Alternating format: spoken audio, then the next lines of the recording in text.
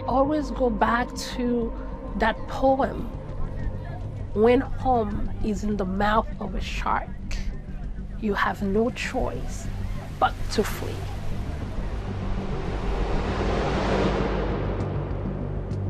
The time is never right to attempt migration by sea.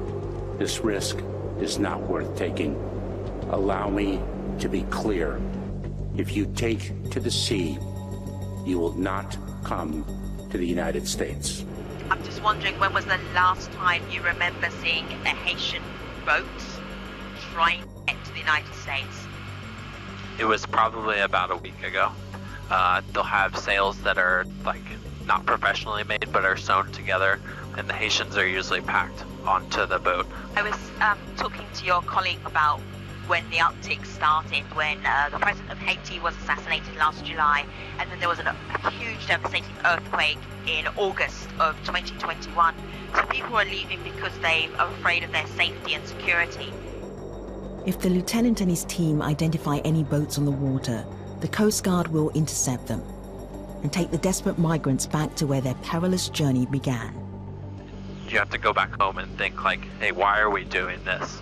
You know, because the first time you catch them, I had to take a look at myself in the mirror and say, this is really difficult. Like, these people are just trying to have a better lives.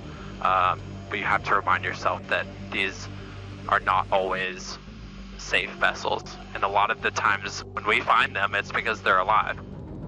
A lot of times people have died, people being stranded at sea, and they rescue them, and we are grateful. But at the same time, once they receive those people, they quickly send them back to Haiti. So I don't see the humanitarian part in that. As the humanitarian situation in Haiti worsens, more people are fleeing. In the past year, the US has sent back more than 7,000 Haitians that have traveled by sea and deported more than 25,000 who came by land. And there is a process, we're just not using it. By not giving us, the claimers of asylum, due process, we're breaking international law and convention. For criminal deportees, people who've served time in prison in the United States, the situation is even more dire. How can you be deported and then get straight into prison in Haiti? I'm in hell, literally. I'm in hell. This is the worst I've ever dealt with. My family, my wife cries every night. The kids are kids, but they go through it. My wife cries every night. The justice system, the criminal system, the Haiti government has kidnapped my husband, and they're holding him for ransom. On this episode of Fault Lines, we look at what life is like for Haitians who've been deported back to a country in chaos. I wish there was an easier process for them to make it over.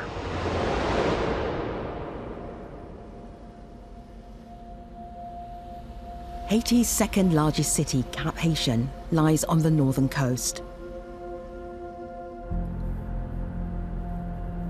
Some of the Haitians who were deported from the US were flown here. We've arranged to meet one of them. We're on our way to meet a young man who's been hiding out in the Haitian countryside. He was deported from the US last year, but he says he can't go home because a gang has threatened to kill him. Par raison de sécurité et puis rester dans l'anonymat, je préfère que nous relève Jack au lieu de nom officiel. Jacques is 26 years old. He used to live in Port-au-Prince, but he's now in hiding outside of the city. He's afraid to return home because he says a local gang accused him of ratting them out to the police. Je dis déménager parce que des fois on connaît yo attaque et yo arrêté dedans yo et puis il a fait menace dit si toutefois que yo pas ka joindre moun pa wa que arrêté c'est sur moi qui a tiré revanche et puis yo dit a tiré revanche sur moi et famille moi puisque me senti si même côté avec famille moi par rapport à moi même me ka servi en menace pour tout et puis me vinn faire que vinn mettre comme dehors chercher moyen checker moun. Et puis, là, au Brésil, en attendant que la calme. Like many Haitians who were fleeing dangerous conditions, Jacques made his way first to South America. From there, he traveled overland to the US-Mexico border, where he intended to seek asylum. Jacques arrived in Del Rio, Texas in September 2021, along with almost 15,000 Haitians. He lost all of his documents during his treacherous journey there. M'te passé presque 7 jours en Japon parce que t'es gen appel monde. Et puis les numéros l'arrivée, yo point et puis yo y a le météo dans centre de détention. Mais pour bien dire depuis l'arrivée autour ouais moun yo y a mal vu en bas point parce que en bas point gen pile poussière que moun yo sous carton y a dormi à terre dans poussière comme ça, moun gen ti moun qui va un ti moun yo tout obligé allonger à terre et ou pas joindre douche ou baigner. Tout le monde c'est dans rivière ou baigner. The situation posed a major dilemma for the Biden administration, both logistically and politically. Conservative media and Republicans blasted the White House as weak on immigration. They waited for Joe Biden to become president, and they came here for the free health care and housing that Joe Biden promised them. An Al Jazeera camera caught a Border Patrol agent cursing at a Haitian migrant. Hey, you use your women? This is why your country because you use your women for this. The images of Border Patrol on horseback went viral, drawing more attention to the crisis. We witnessed with horror the images that were emerging from Del Rio on these Border Patrol officers that were chasing Haitian asylum seekers in horseback. So I think what happened in Del Rio was certainly harrowing and unconscionable, and for many, maybe an epiphany for them. But for most of us, that was really just, imagine all the things that we don't see. That's what brought us back to a time of slavery in the United States, when the masters were holding Black people with complete force and complete power. The White House responded with sympathy toward the plight of the Haitian migrants. What I saw depicted about those individuals on horseback treating human beings the way they were is horrible. And I fully support what is happening right now, which is a thorough investigation. Within a week, all of the migrants were cleared out of the makeshift camp. Thousands of people returned to Mexico to avoid being deported. Many were processed and moved to immigration detention facilities in the US. 2,000 were swiftly flown back to Haiti. Jacques was one of them. Et puis après, elle commençait à jouer dans l'avion tout minoté. Et puis, on vient déminoter nous juste là, nous arrivons dans l'aéroport là, au Cap Haïtien. C'était vraiment difficile. Non, parce que ouais, tout est fort fait, tout dépense fait, tout tomber à l'eau, et puis au déport, ou pas gagner rien dans le monde, ou pas quitter derrière. C'est les mêmes qui vraiment marqué le moment de déportation. The atmosphere awaiting Jacques back home resembled a war zone. Gangs have been battling each other in the capital Port-au-Prince. More than 1,000 people have been killed in the violence just this year. Residents have been forced to flee their homes. Kidnappings have become commonplace. People have been escaping Haiti from generalized violence at the hands of criminal groups, gangs, with no protection from the authorities in Haiti. Nearly half the country, or close to 5 million people, are facing acute hunger. Even cholera has returned after being eradicated 3 years ago. Gas is $20 a gallon right now. Food, health, education, it's a state in complete collapse. The security situation in the country has deteriorated significantly in the past year. Recently, Haitians have taken to the streets protesting high gas prices and a government that they have little confidence in.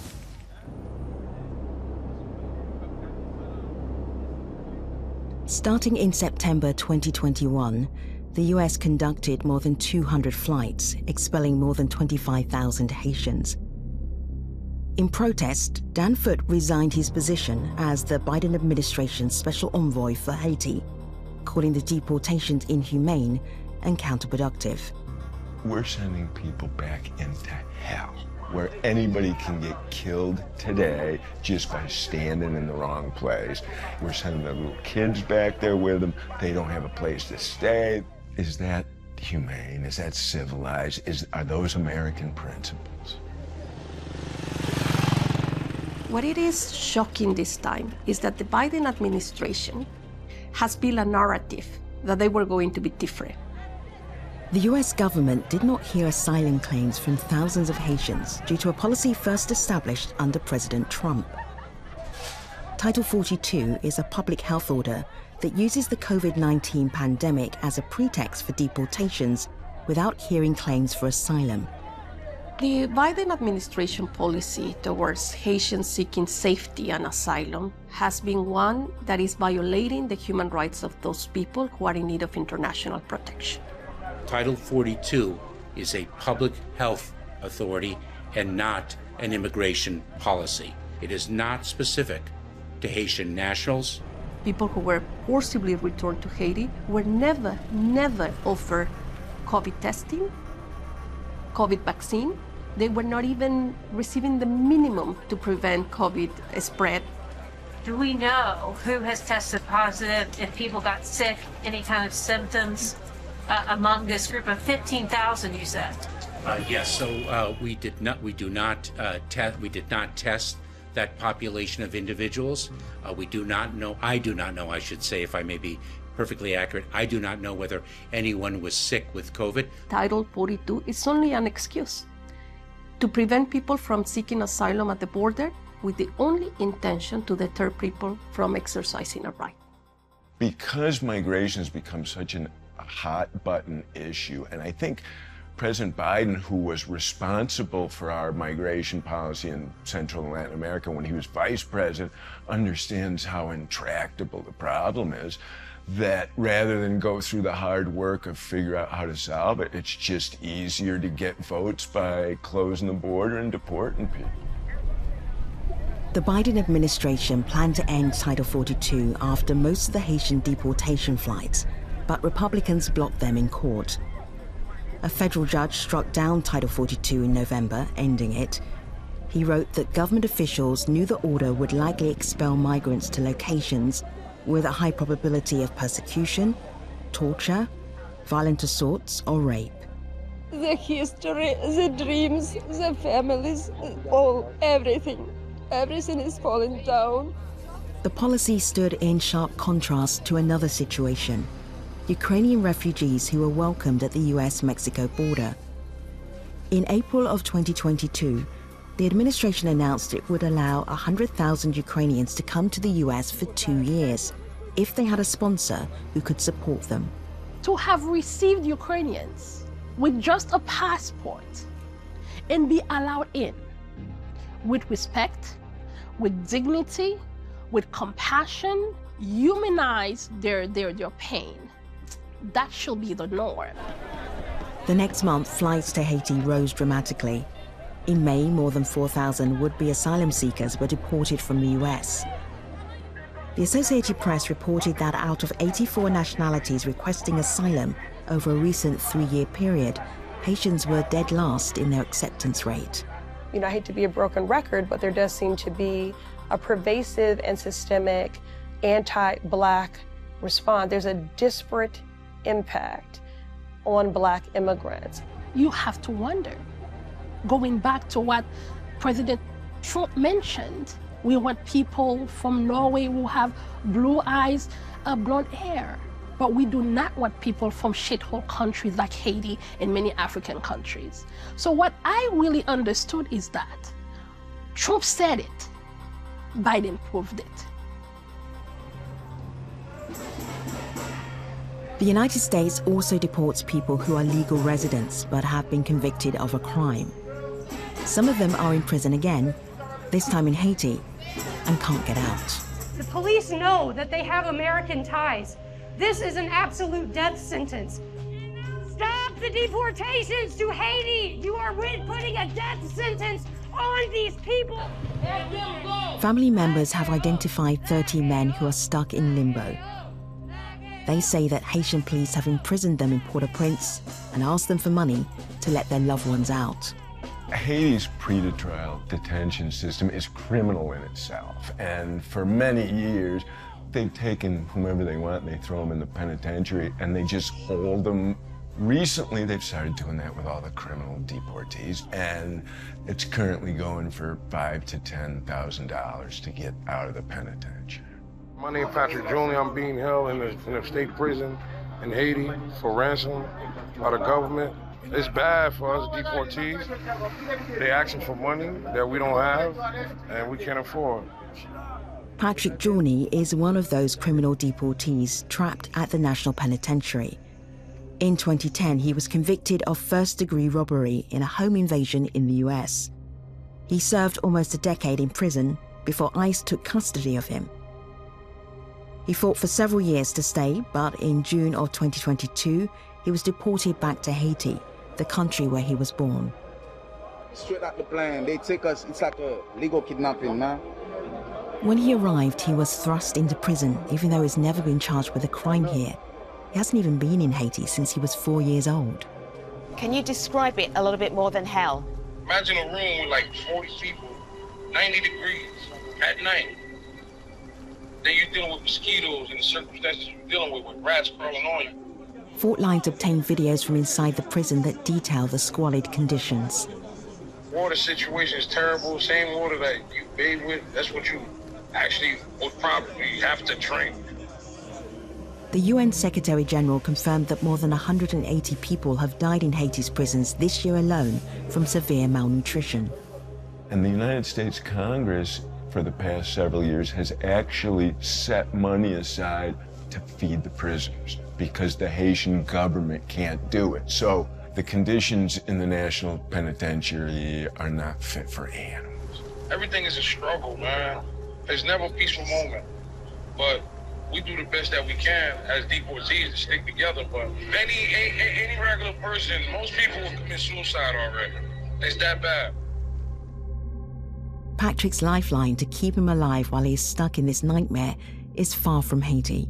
We're gonna go do a little shopping, and we're gonna pick up someone's groceries and drop them off at their house. In southern New Jersey, Patrick's wife Laura has taken on work in addition to her full-time job as an emergency medical technician. She needs to send money to Haiti so her husband has access to the bare essentials. So if Patrick needs food or water, I'm able to do a couple of jobs and I can send him $50 without having to wait 2 weeks for a paycheck. I think one cart would do. They're all one size. All right. Patrick doesn't have any charges. He is just being held. Now, we have had people ask us for money for his release, and we tried to call lawyers in Haiti, and they would ask for $5,000, $6,000. Sometimes he can go days without eating, 5 days, 6 days, 8 days once. Days without electricity, so phone calls will be very minimal, you know, and then I would start to get worried. Sometimes I think about him dying in that prison, like how I may never be able to say goodbye. So a couple of days ago, I talked to Patrick, and obviously he was in prison, and we asked him, what would you like to say to your wife? And this is what he said. Listen, I love my baby, man, and I'm thankful every day that she put up with this nonsense. I love her. I'm surprised she put up with this. She's a blessing. She's strong. All I can do is thank God, man. You have like the person that you love so much going through so much pain. How do you deal with that yourself? It's hard to keep his spirits up as well as keep mine, fight with him until the end, until the day we die. They about to take the power, man. Yeah, before we lose the power, you lose the power, what do you want the world to know about your story? I don't know, man. There's people here that got 13 years in, never seen a judge. This is a lost system. It's about who you know. And I don't know nobody. I don't know nobody. I fear of losing my wife and everything. We reached out to ICE and the Department of Homeland Security for comment on Patrick's situation, but they didn't respond. The White House declined to speak with us on camera for this story, but we were able to interview a State Department official who works on Haiti. Over the past 14 months, there's been some 25,000 Haitian migrants or asylum seekers that have tried to head to the United States and have been returned to Haiti.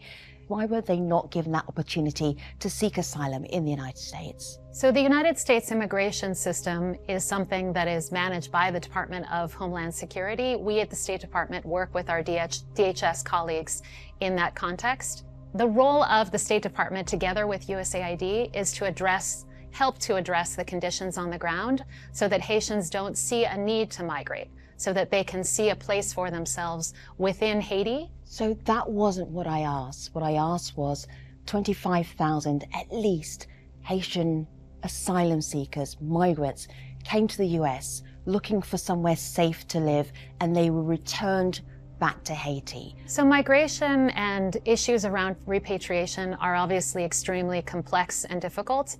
This is something that the Biden administration has taken on board in looking at a hemispheric-wide solution to migration, because the migration, of course, is not just coming from Haiti. When the Haitian asylum seekers are being deported back to Haiti and they see a difference between how they're treated and how other asylum seekers are being treated, for instance, Ukrainians. Femi, as I said, these are extremely difficult questions that involve people's lives and people's well-being, and that is something that the State Department and the broader U.S. government is doing everything that we can to address.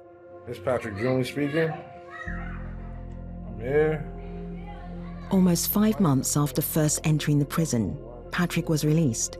He's not entirely sure why, but he thinks that speaking out about the situation helped. I guess that's what you could call it, my humble mention. Things are bad, but, you know, I'm grateful. And I mean, God is good. He's found a room in Port-au-Prince, but he's afraid if he goes outside, he could get kidnapped. He remains far away from his family in New Jersey, and they're not sure what to do next. So it's just some barriers that we have to knock down, some walls, maybe a sea or ocean, you know, but I mean, like I said, I'm in love with him.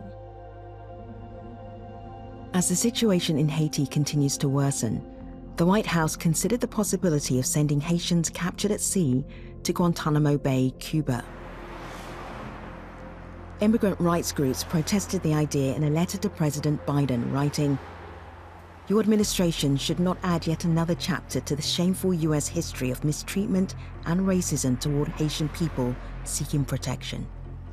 My message for the US government: stop being a part of the external and internal violence in Haiti.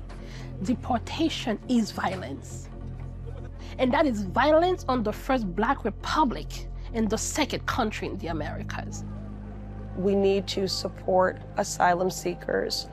We especially need to focus on that when you consider the role that U.S. foreign policy has played in destabilizing regions and why they have had to flee unspeakable violence and trauma and tragedies.